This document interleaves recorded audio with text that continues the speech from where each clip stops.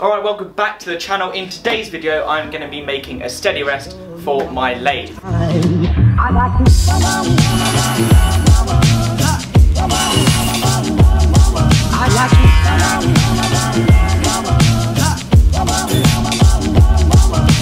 to love you every day.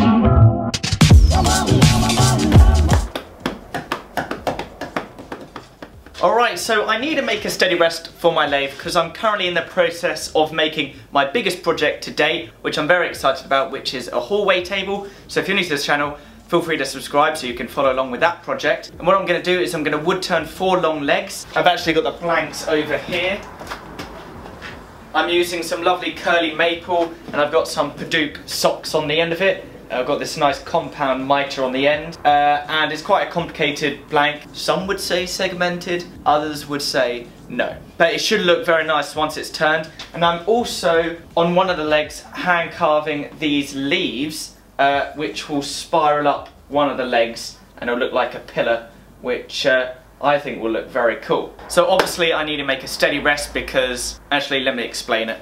Alright, so I actually need to get an extension bed on this lathe because obviously the spindle blank is too long. When you have a very long thin piece on the lathe that is only supported by the ends, it is very easy for it to vibrate and start wobbling in the middle like this. And if you're using a scraper or any tool really in the middle when you're pushing in, it will chatter and vibrate and it won't leave a nice finish. So you need some sort of jig in the middle, keeping the spindle very true and in line with the headstock and tailstock. And that jig normally looks like a donut shape with 3 wheels which pinch around the spindle, so obviously the spindle can still turn. And those wheels are normally on tracks, so then you can adjust it so that you can use that jig for multiple projects, and you can adjust it depending on how big the leg is going to be. Or if you turn it down, you can then move the wheels in closer to the piece so it's constantly supporting it. But yeah, it's a very valuable jig to have in the shop, so I've been meaning to make one for a while, and because I'm doing this project I sort of need to now, so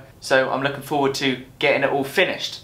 Alright, so what I've done already is drawn out a rough shape of what I want the steady rest to look like. I've just drawn 2 circles and I got the measurement from the centre of the chuck to the lathe bed, and I drew that line from the middle of the circle down, and then I created the flap. So that's where the lathe bed will be. I'll make some sort of locking system to clamp it onto the bed, but for the moment I'll just cut out this shape on the bandsaw and then we'll go from there.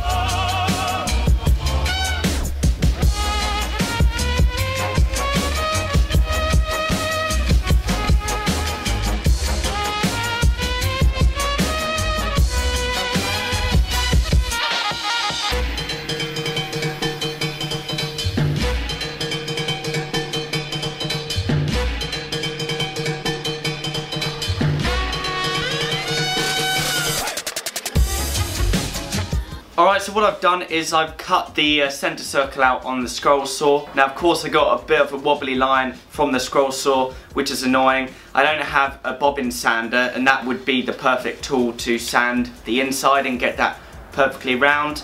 But I don't have that. I might need to get one in the future. I'm just going to have to put up with a bit of a wobbly line in the middle. It won't affect the performance of it at all, it's just the aesthetics. Hopefully looking at it won't put me off my work. Alright, so now what I'm going to do is going to make the sliding carriage to fit on the lathe bed. Yes, adore you all of the time. I like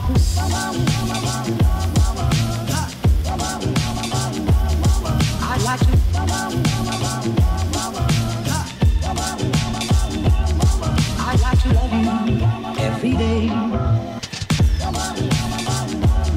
I like to love you, love you. like to love you, if I may, if I may. Alright, so it's pretty simple. I've cut out this shape which will go on top of the bed, and I cut this strip on the bandsaw and then just sanded it on the edge sander, and that will be the little bit that slides nicely in between the two tracks. So what I'm going to do is I'm going to screw that onto the base like that. I probably won't glue it because if it cracks or moves and I want to switch it out later, it'll be easy to change around. So I'm going to put 3 screws in and let's go from there.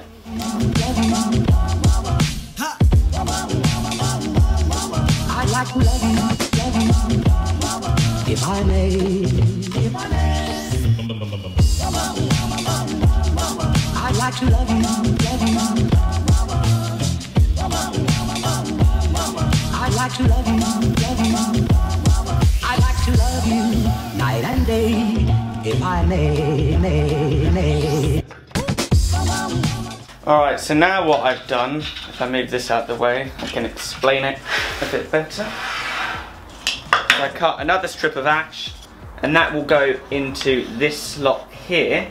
So this component that I made will go on top.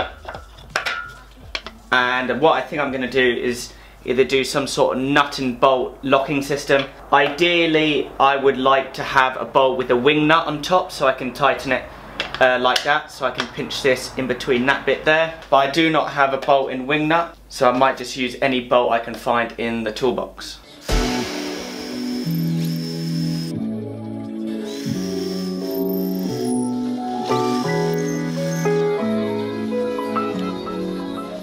Alright, so it's going very well. I really hope this locking mechanism lasts a long time. The thread is in wood, so it probably won't last a long time, but it'll be a good experiment. It seems to work really well. If I tighten these screws, it lifts that bottom plate up and pinches it between the tracks, like that. And I can't move it at all, so very happy with how it's locked down. Alright, let's keep going.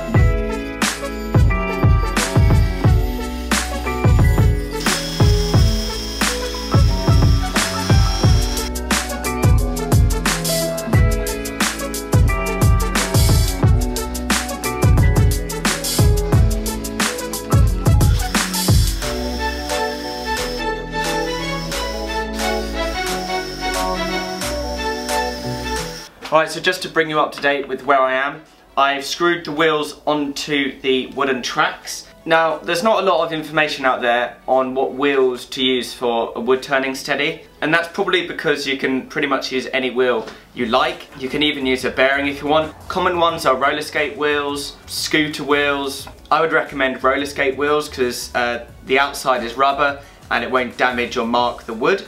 I bought a pack of 8 from Amazon for about £15 I think. So I'll put a link in the description below if you want to check these out. I like these ones because it has a plastic sort of washer on the inside, so all I had to do is screw it into the wood, and there's a washer here so it won't stop the wheel from turning.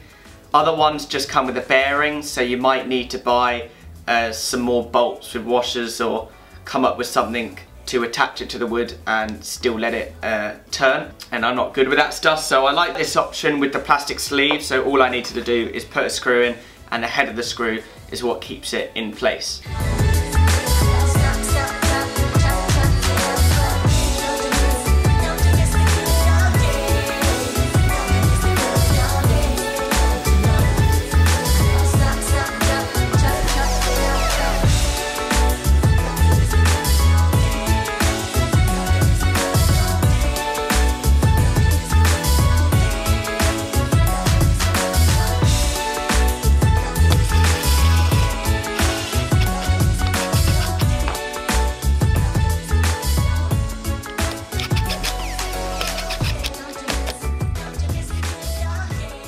Alright, so normally with wood turning steadies, there is a groove cut into the donut or a mortise which these tracks can slot into and ride in. But I didn't really want to do that because that would take a long time, and I'm pretty sure it would actually weaken the donut shape, because if you're removing material then obviously it gets thinner, and you want a wood turning steady to be as strong and rigid as possible. So I came up with an easier method, which was to make these blocks that I cut on the bandsaw, and all I did was screw them either side of the track, and now they have a nice slot for them to go in and they move nicely in and out. Alright, so the way I attach the tracks onto the steady base is I bought these hex bolts with a wing nut. I wanted to use a wing nut because then the tightening process will be toolless and I wouldn't need to get a spanner. So I cut a slot into the track that the shank of the bolt can go in, but there's also a recess that the head of the bolt will have something to pinch when it tightens. So I put the bolt into the track, feed it through the hole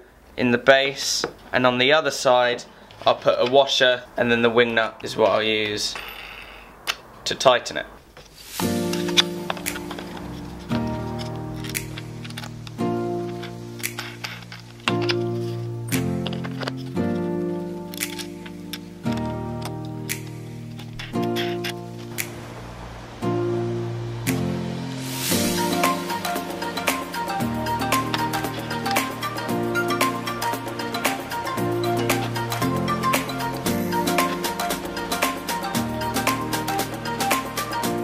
Alright, so now the steady rest is all pretty much glued up. I've added in some screws, and that should give a lot of added strength. Now, before obviously showing you the steady rest, I wanted to test it and use it to make sure it actually worked well. And it did work well. I managed to turn this leg, which is the first leg of the hallway table, and I'm very happy with how it's come out. But there was one thing I wanted to change on the steady rest, and that was tightening it to the lathe bed. The Allen key bolts were just too fiddly, and it was too time consuming to move it up and down. And also over time the wooden thread will probably wear out. So what I did was I just drilled out those holes a bit bigger, and I had 2 spare hex bolts with a wing nut on it. And this is what I'm going to use to now tighten it to the lathe. Now this is probably dry now. I glued this up last night. This was the existing base that went onto the bottom to clamp it. So all I've done is cut some wooden blocks, and that should hold the bolt in securely, so when I tighten it, it won't turn. Alright, so this is my first time putting it on the lathe with the new locking system. So all I need to do is feed it in through the bottom, put the bolts in place, put the washers on. Alright, so that looks very easy to tighten now. It involves no tools, just the wing nut. Yeah, I'm pretty happy with that. And it locks down very securely. Can't move it at all, which is brilliant.